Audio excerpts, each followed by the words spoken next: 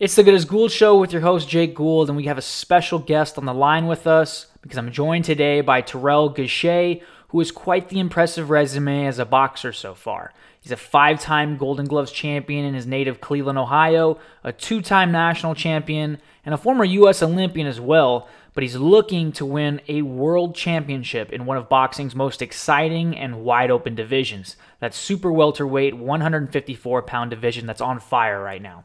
And the last step to securing a title shot begins with his title eliminator against Erickson Lubin Saturday, September 19th on Showtime. So Terrell, thanks for being here today on the show. And if you look at my number 23 jersey, this Laker jersey I got on, you'll see here in LA we got nothing but love for people who moved from Cleveland to LA looking to win a championship. That's what's up, man. Yeah, I'm one of them. So me and LeBron, I'm gonna get that. Well, man, we're excited to see what you have in store for us September 19th, which will mark the first time since May of last year when you're back in the ring, which that fight, 3 judges determined it was a draw, but the overwhelming majority of the boxing world, and myself included, agreed you did enough to win the fight.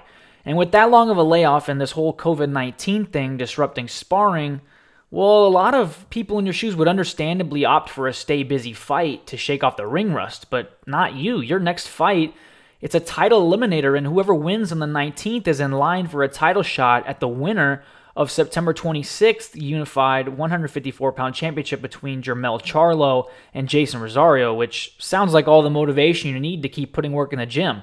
So how do you stay preparing just for this particular fight against Lubin, and how do you stay focused on the task at hand knowing that beating him will get you a shot at all 3 belts next?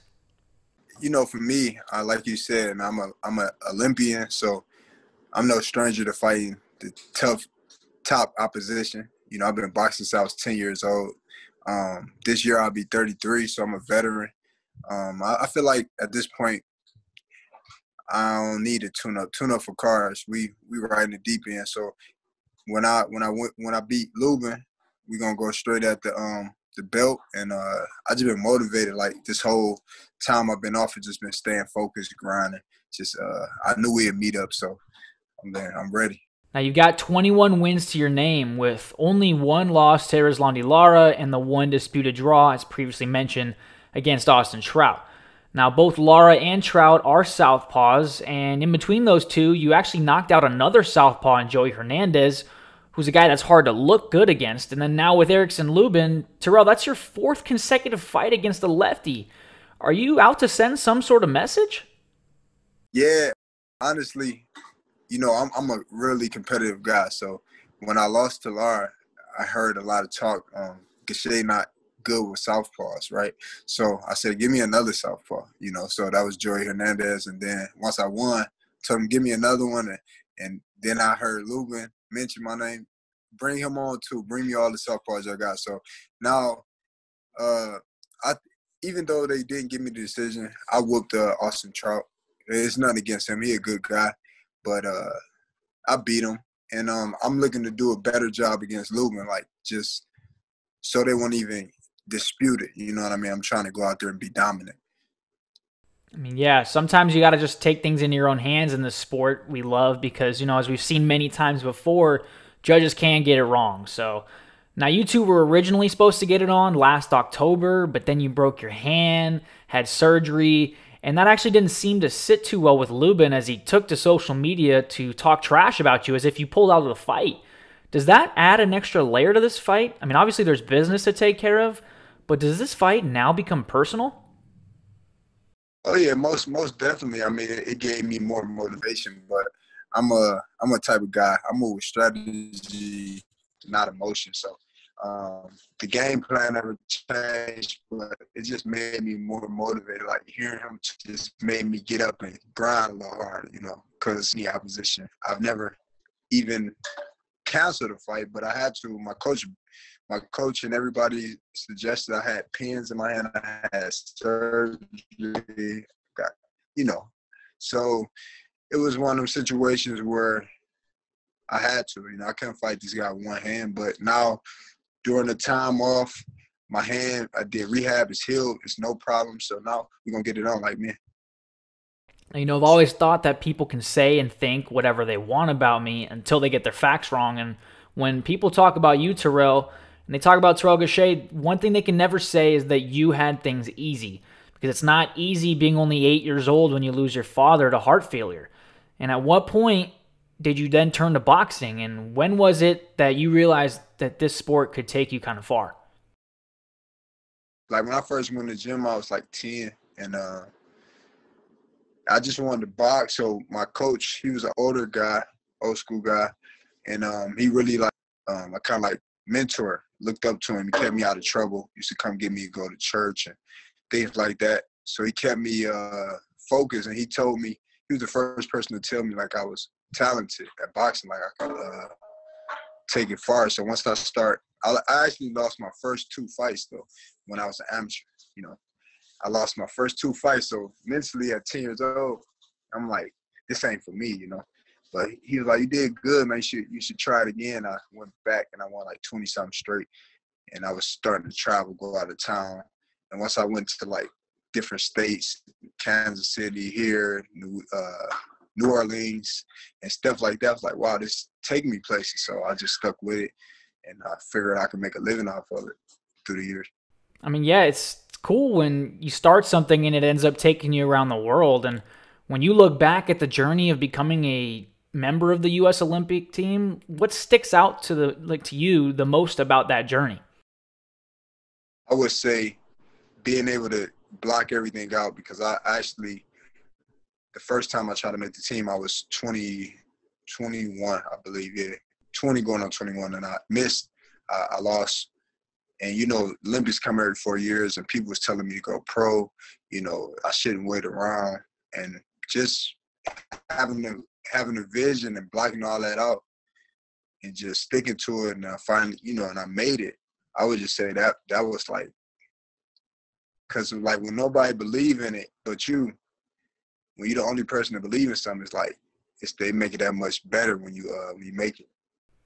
I mean, yeah, boxing, it's a very isolated sport, but it definitely helps when you have a solid team and support system to fall back on. So I actually want to talk about that for a second. You come from Cleveland, Ohio, and I know you're a product of Glenville High School's class of 2005. And for those of you who don't know, Glenville's got a reputation as one of the biggest football powerhouses in Ohio, and it's led by Ted Ginn Sr. And in fact, Ted Ginn Jr. graduated from Glenville just 1 year before you did. Do you, Ted Ginn Jr., or any of the other guys from Glenville keep tabs on one another during your journeys up the professional sports ladder? Oh yeah, we all like real close. We share a common background. Like we all come from the same area. Actually, Ted Ginn's father and my mom went to school together. You know what I mean? And I know Ted Ginn personally. He's a good guy. We talk. We keep in contact here and there. And I used to go watching his games. He was fast. He watched my fights and everything like that too. So not only him, it's a lot of numerous other guys. My cousin Cardell Jones, he's from Glenville. Frank Clark, I don't know him personally, but I know of him. We all keep up with each other. So it's a tight-knit community. Now, what about your relationships with your Olympic teammates? Errol Spence Jr. was an Olympic teammate of yours in 2012, and he's getting back in the ring versus Danny Garcia, which is a good fight. I mean, are you excited to see him defend his title and show what he's capable of in his first fight since his car crash? He's got that WBC and IBF titles, and he's already getting back in there with a lion in Danny Garcia. So what do you think about that? Yeah, I'm definitely because, that's my guy. We, the stuff we doing now, we was talking about it back then, and we really living out our dreams. So, when we got into that car accident, like, I talked to him on the phone, I text him, and we kept in contact. And I take my hat off to him because he going right back into the deep end. Like, he take a tune-up as well as me going to a big fight. Danny Garcia, a dangerous fight. And that's what Errol Spence about. Like, that's the type of fighter we are. We like to challenge ourselves and test ourselves, you know what I mean? So I'm pulling for Errol to go out there and do what he do, stay undefeated, keep his belts, and yeah. Hey man, I think it's pretty cool to see that living and training in LA doesn't stop you from maintaining those close relationships with those Olympic teammates of yours and the friends you have back in Cleveland. And So now that makes me bring to your family. What about your family that you've got home with you? What role do they serve in keeping you grounded and getting in the gym and grinding every single day? Yeah, it's like because we do this to better our family life. You know what I mean? To uh, your kids. I just had a son. He's 6 months. My daughter, she's 12 years old. You know, my mom, she's been with me, supporting me every step of the way. My sister, all my people back home, they fly to all my fights. So even in training camp, they come down and watch me train. And you need that. You need that motivation to keep pushing. It's like it ain't really hard work when you got a vision, when you got a goal. You know what I mean? When doing it to better your life and your family life, it's easy work. Hard work be easy work when you're doing it for that. Yeah, I mean, competing at the highest level of professional sports has got to be one of the coolest feelings in the world. I obviously have never done that before, but, obviously you have. It obviously helps when skills pay the bills, but a lot of athletes forget how important it is to diversify your revenue streams. And from what I hear, you actually have a pretty nice side hustle of buying and flipping houses. Is that the case? Yeah, I really got one of my guys, and he was talking to me about this way before I started even really getting decent paychecks. Like I was just making a few dollars here and there. You know, we starting out 3, 4, 5, 6,000. And he was telling me in Cleveland, the market is like you can buy houses for a little bit cheaper. You just buy them and fix them up. And you can sell them for higher, or the equity on a house appreciate. You know, your house appreciate and stuff like that. He was just teaching me the game, and I was like, hey, I ain't got nothing to lose. I want to have something else coming in other than boxing. So I bought a few houses back home, and now I'm working on my third one. It's getting fixed right now. So I was able to sell a house last year, and it's working out pretty good for me. Hey, that's dope, man. I mean, definitely cool to have something that keeps you grounded outside of the ring and sharp with a passion project. Yeah, dude, it keep you, like you said, like you're not going to be boxing for, once you're done, you want to have other money coming in.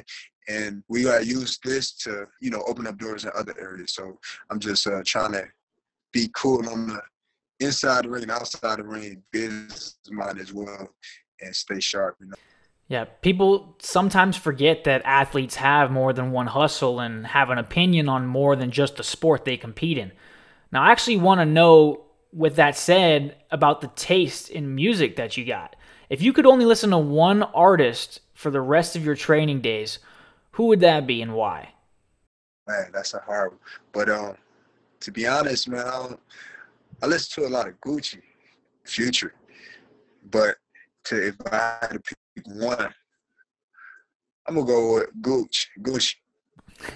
Guwap, man. Guwap. I love it. Gucci, man. That's awesome, dude. If you could only pick one tape of a fighter, though, retired or active, watch for the rest of your life, who would that be and why? Hard one, man. But I think one of my favorite fighters, I had to go with Andre Ward. Yeah, SOG, Andre Ward, one of my favorites of all time as well. I know he's retired, but, I feel like he could easily be champion today if he was still fighting. What do you think would happen if he came out of retirement and fought Canelo? Is that something that you would like to see? Nah, I don't. I want him to enjoy his retirement, keep his keep his belts. I mean, retire on top. But I think it would have been, I would have loved to see that fight a little while back, though. I think he would have been outthought him in the ring. That's what he good at. He a good thinker. I mean, yeah, credit to Andre. He got out with his health and his wealth. So in particular, the reason why he did that was because he mastered the sweet science and knew the object of the game was to hit and not get hit.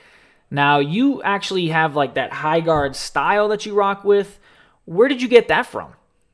I got that actually when I was with my first coach, my childhood coach. He just taught us. It's called the four corner defense. Where you just keep your hands nice and tight, and your elbows locked in.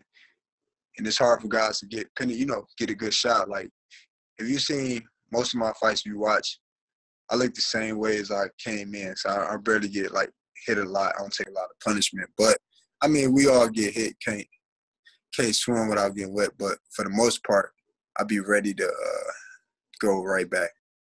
I mean, ready to go back. I mean, that sounds like you're ready to get in the ring right now, man. Yeah, man, I'm ready. Like, when I took a little time off after the loss, the fights I took after that, you could see I stepped my game up. I've been taking all the best fights on the table. Now it's Lubin. Once I get through, I don't like to think ahead. I got to take care of this young guy. He a young guy. He 24. I'm gonna be 33. It's a good challenge for me. I love challenges. I'm gonna show that I'm ready to get that belt. So first thing first, get him out the way. Then the next step, the belt.